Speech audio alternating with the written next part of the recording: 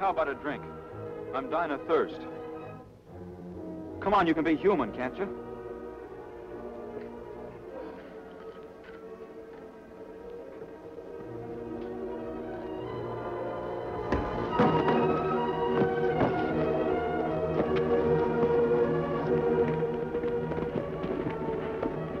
Tonto, look down there. Oh, his hands are tied. Come on.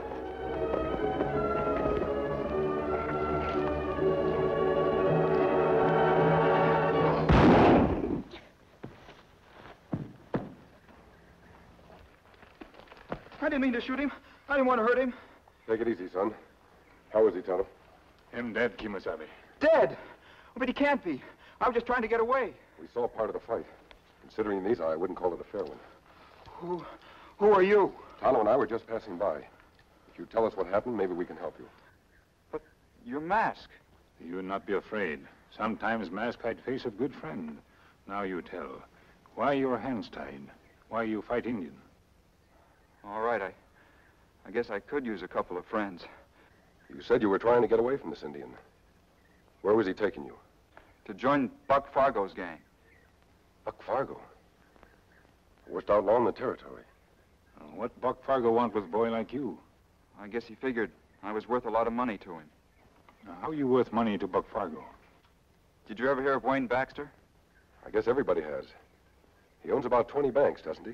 22. More than any other man in the state. What's your tie-up with Wayne Baxter? Well, I'm his son, Terry.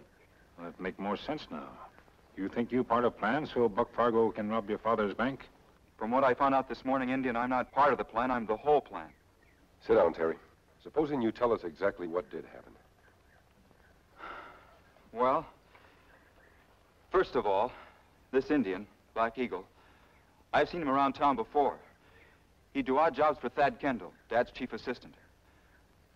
I always thought Thad was a good friend of mine, until this morning when he came over to our house. I was just finishing breakfast. My brother Glenn was out at our ranch for the cattle roundup, and Dad had just left for the bank, when I heard this knocking at the back door. It was Thad Kendall. I couldn't understand what he wanted so early. He asked if anybody else was home but me, and when I said no, he said that was fine because I was the one he'd come to see. That was when he signaled for Black Eagle to come in. I still couldn't figure out what he wanted. When all of a sudden, Black Eagle grabbed me from behind, and Thad pulled out some rope and started tying me up. I fought as hard as I could to get away, but I couldn't do a thing against the two of them. And then all of a sudden, Thad gives me a look like he's hated me all his life, and belts me one across the face as hard as he can. Gee, Thad, what did you do that for? Just gratifying a long-time ambition, my boy. Think you can handle him? I don't get this, Thad. What'll Dad think? You've been his friend for 20 years. Do you want to lose your job just before you're retired? Yeah, 20 years. And what have I got to show for it? A few measly thousands in savings. Oh, no, my boy. When I retire, I'm going to be a rich man, thanks to your father's generosity. You understand what you're to do now? Here's the map Buck Fargo drew for me. If you follow it, you should reach his hideout by noon. Buck Fargo? That's right, my boy. A banker's son should have a lot in common with a bank robber. He's never robbed one of Dad's banks. He knows they're too well guarded. I think perhaps your father will remove the guards when he hears you're riding with the Fargo gang. Me? Ride with the Buck Fargo gang? My Dad'd never fall for that. Possibly not. But that won't bring his precious son back to him. Unless he follows orders. I hope you sold out for a good big price, Thad. When Buck Fargo makes a deal with a man, he always pays well. Take him along. You can't do it! And that's the whole story. We've been riding ever since, the Indian and me. Perfect setup for Fargo. And just as ruthless as all his other jobs. Well, I'm sure glad you two happened along. I might have been lost out here for days with my hands tied like they were. Well, Dad will be mighty grateful to you for bringing me back. Yes, I guess he will. Terry, I'm wondering just how brave you are. Well, what do you mean? Buck Fargo is the cleverest outlaw in this territory. No one has ever been able to trap him. I think with your help, we might be able to do it. Gee, mister, there's nothing I'd like better. All right, then listen. This Indian said Fargo had never seen him before. That means any Indian who takes you to his hideout could be Black Eagle. Yeah. And if Tonto were to take me there... He'd have the run of the camp. He could get enough evidence against Fargo to keep him in jail for life. Then he could sneak you out of there before Fargo was any the wiser. And that good plan, Kemo Sabe. But what about danger to Boy? Not too great, Tonto. The whole success of Fargo's scheme depends upon him keeping Terry alive. It's your life that'll be in danger. That is, if he suspects that you're not Black Eagle. Well, gee, I'm game if you are, Tonto. We'd be helping the whole territory if we could trap the Fargo gang. Good. We go then. Where you be? I'll see Terry's father right away. Fargo will have to contact him to let him know Terry's a prisoner.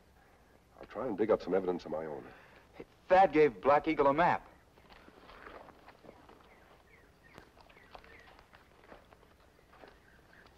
Here it is.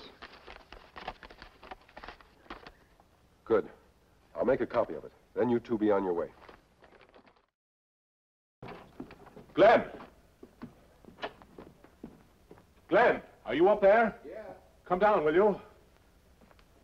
Now, take it easy, Wayne. I'm sure nothing's the matter. What is it, Dad? Have you seen Terry this afternoon? No, not since early this morning. I was wondering why he wasn't here. Is something the matter? I don't know. He was supposed to meet me at the bank right after school, but there was no sign of him. And Thad says he saw Terry riding out of town this morning with some strange Indian. An Indian? Yes, I'd have asked him where he was going if I'd suspected anything was wrong, but they seem to be perfectly good friends. I don't understand it. Terry doesn't know any Indians. Stop worrying, Dad. The kid will probably show up in time for supper. I don't like it. Terry's never run off before without letting me know where I could find him. Well, look, if it will relieve your mind any, I'll make some inquiries around town. Good, Thad. Maybe I can find somebody who knows who this Indian is. Thanks, Thad. You're a real friend. Wayne, you know I'd do anything for you.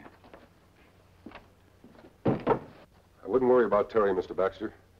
I know where he is. Put up your hands, outlaw. You don't need that gun, Glenn. I'm here to help you. I'm telling you for the last time, mister. Put up your hands or I'll shoot. It won't do you much good, Glenn. I was afraid you might misunderstand my mask, so I took the precaution of unloading that rifle.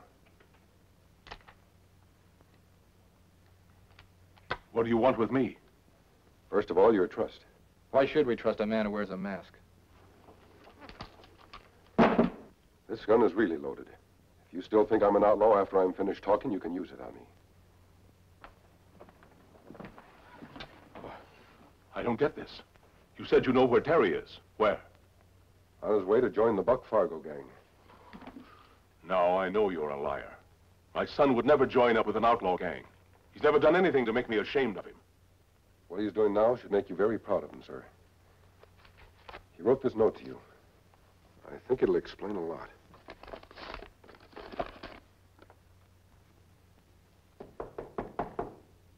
Yeah? Here's that engine of that kid you've been waiting for, Buck.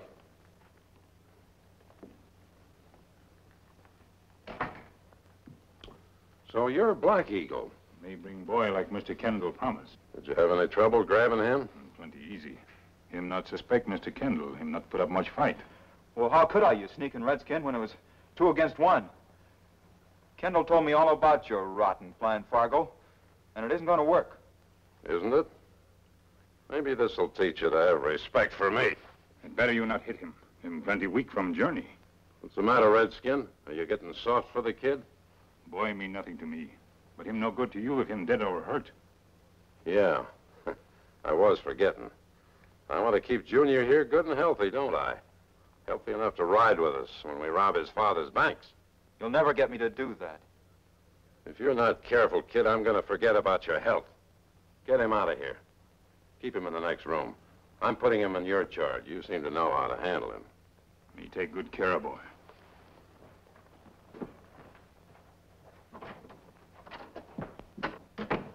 Now we got the kid. When are we going to action? Just as soon as I've had a nice, quiet little talk with his old man. I wish Glenn would get back from the sheriff's office. I'll feel better when I know there's a posse standing by if we need it. You're over-anxious, Mr. Baxter. Take it easy. How can I? Fargo's had plenty of time to contact me if he's really got Terry. Are you sure you can trust that Indian friend of yours? Don't worry. Tonto will take good care of your boy. I still think we should follow that map of yours to Fargo's hideout. And play right into his hands? It's better we let him come to us. That way we're the ones that can set the trap. But this plan of his to rob my banks, I can never let him get away with it. Not even for Terry's sake. Why, I'd be betraying my depositors. You only pretend to, Mr. Baxter. If everything works out right, Fargo will be caught before he can touch a dollar. Wait a minute. Isn't that your friend, Mr. Kendall, coming down the street? Well, yes. Yes, that's Thad. But who's the big fellow with him?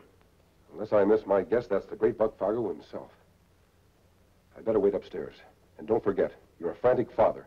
You don't know what's become of your boy. Don't worry, I'm frantic enough without pretending. Thad, have you found any trace of Terry? I think I have, Wayne. This gentleman came to the bank a little while ago looking for you. He says he knows where Terry is. You do? Tell me quickly. Not so fast, mister. What I gotta say is private. Get rid of this pipsqueak. Pipsqueak? I don't understand, Wayne, why he was polite as pie at the bank. Look, if it's money you want, I'll give it to you. Any amount. Just tell me where my boy is. Like I say, I'll do my talking when we're alone. Run along, Thad. But do you think it's safe? I must find out where Terry is. Now, please go. Sure, Wayne, sure. That's more like it. Now we can get down to business. My boy, where is he?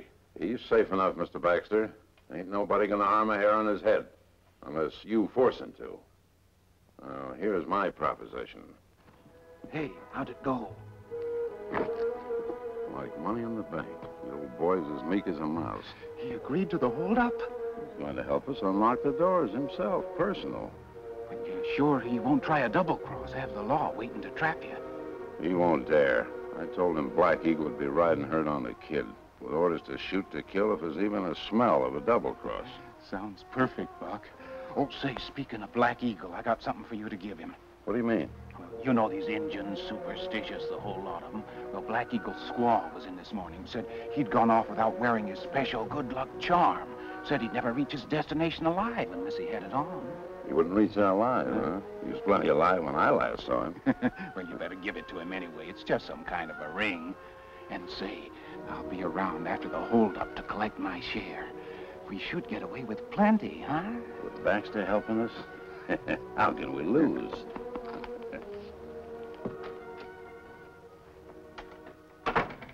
Hey, Finch, bring Black Eagle and that kid in here. I want to talk to him. Right, Buck.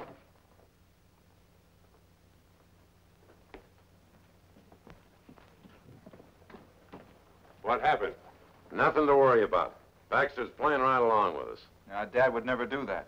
You be quiet. Listen to Big Boss. That's right, Black Eagle. Don't let him forget who is boss. When do we pull the job? Tomorrow afternoon, 4 o'clock sharp. Baxter will fix it so that everyone's gone but himself. We'll make it look like he's the one been held up. How you know him not try double cross? That's where you come in, Black Eagle. You and the kid are gonna ride with us. I've warned the old man that you'll have a gun on the boy every second. I think that'll make him keep his end of the bargain. Me keep gun ready. You not worry. You're doing a good job, Black Eagle. There's plenty in it for you, too. All right, you can take the kid out now. You move pronto. Wait a minute. Almost forgot. I got something for you. What that? Coming away without your favorite good luck charm? You had your squaw scared to death. Which finger do you wear it on? It not matter much. All right, I'll put it on this one. Guess that's the wrong finger. That's strange, Black Eagle. A good luck charm that doesn't even fit? Me not wear ring for a long time. Fingers thinner now. Yeah? That's not what your squaw told Thad Kendall. She says you're never without it. Buck, you don't think this Indian is... I don't think I know. This redskin's not Black Eagle. Just who are you, Indian? You think me bring boy if me not Black Eagle? You might, if you had a good enough plan to back it up. But it don't make sense, Buck. If this Indian is on the side of the law, why would he play into our hands like this? So we can play into his a little later. Don't you see? We've set things up perfect for him. When we leave for the holdup tomorrow, he don't keep his gun on the boy. He helps him escape. We ride right into an ambush. I think you're right. I'm sure I am. Now, answer my questions. Who are you? Who are you working with? You not have right to hit Black Eagle. Yeah.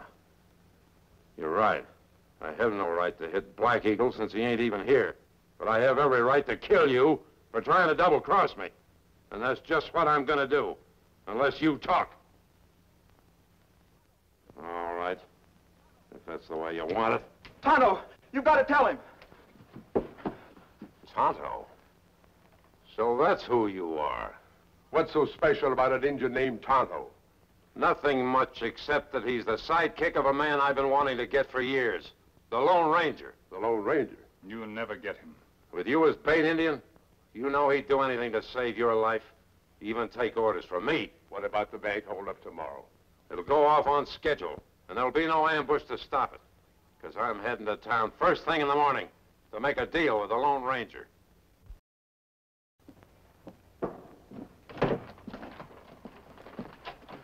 Is everything all set? We just saw the sheriff. He's going to cooperate right down the line. Fine. He'll have the whole bank surrounded, Dad. When Fargo and his gang show up, they'll ride in the deadliest ambush you ever saw. But are you sure Terry will be all right? Don't worry. We can rely on Tonto and then... Hold on.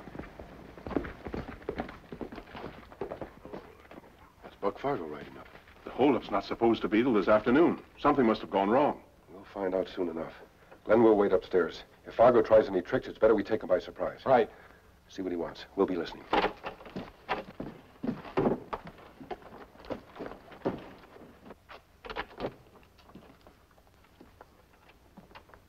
Howdy, Baxter.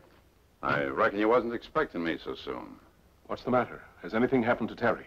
Of course not. I promised you he wouldn't get hurt, so long as you played the game my way. Then why are you here? I came to get someone. Who? The man who calls himself the Lone Ranger. The Lone Ranger.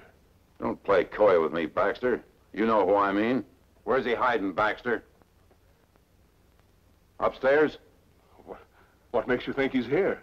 Because your kid told me. Yeah, and I know about the Indian, too. That would have been a smart trick if it had worked. Listen, you, Lone Ranger, or whatever you call yourself. I'm holding your friend Tonto a prisoner in my hideout. I've left orders if I'm not back by noon sharp, with you riding ahead of me, the Indian's to be shot dead. Do you hear me? I hear you, Fargo. What guarantee have I that you won't kill Tonto if I do go with you? You got my word, mister. Ain't that good enough? I guess it'll have to be. You win, Fargo. I'm coming down. Be sure to keep your hands good and high when you do. And leave your guns upstairs.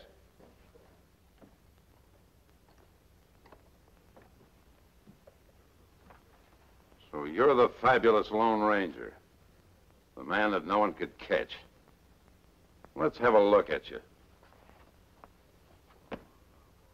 I've heard a lot of outlaws describe you, but not one had ever seen your face. Never imagined I'd be the lucky one. Nothing wrong with that face. You're foolish, mister, to hide it behind the mask. Here. I wouldn't want you to catch cold.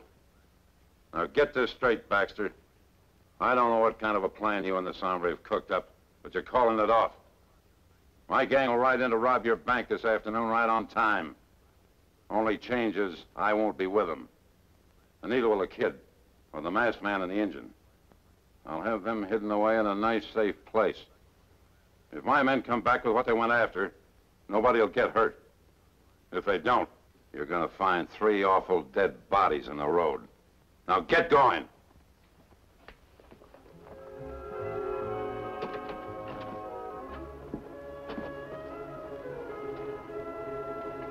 Hiya, Buck. Hello, Finch. Take a look. The great Lone Ranger, crawling like any snake. He sure looks natural down there, don't he? Hey, those two give you any trouble? Trouble? The way I got him strung up? Hey, where's the gang gone? I just sent them off. They'll be at the bank at 4 o'clock. There'll be no ambush, no posse to stop them. We just sit tight till they bring the money back. Thanks to our friend here falling into his own trap. Buck, I sure gotta hand it to you the way you captured that Lone Ranger all by yourself. When do I get to see his pretty face? Well, I reckon I ought to get $1 a look, but seeing it's you, Finch. Come on, get up, you.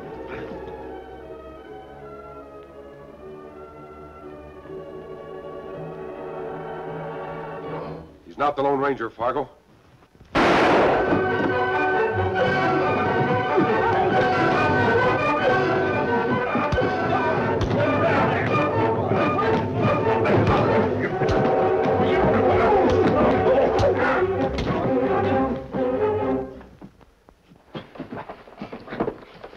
Glenn, tie him up.